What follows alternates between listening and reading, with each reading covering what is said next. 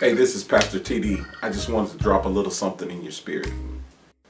Genesis chapter 22, verses 1 through 2.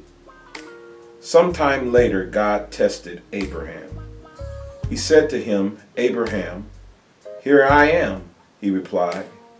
Then God said, "Take your son, your only son, whom you love, Isaac, and go to the region of Moriah. Sacrifice him there as a burnt offering on a mountain I will show you."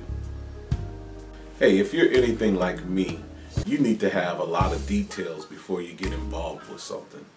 I'm a detailed person. I like to find out what's really going on.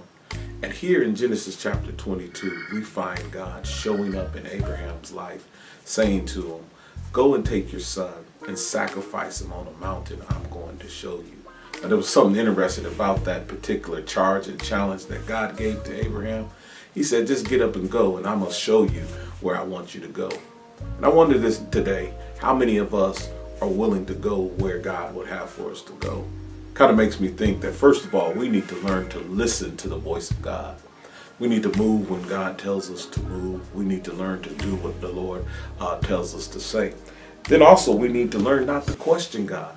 Hey, listen, there's going to be times in our life, times in your life, even this week, when God's going to challenge you to do some things that you just need to sit back and not question him and just go to the place that he'll show you. So oftentimes in our life, we need to go and not know. And that's the challenge for today. Hey, even though you don't have all the details, just go when God tells you to go. Be blessed.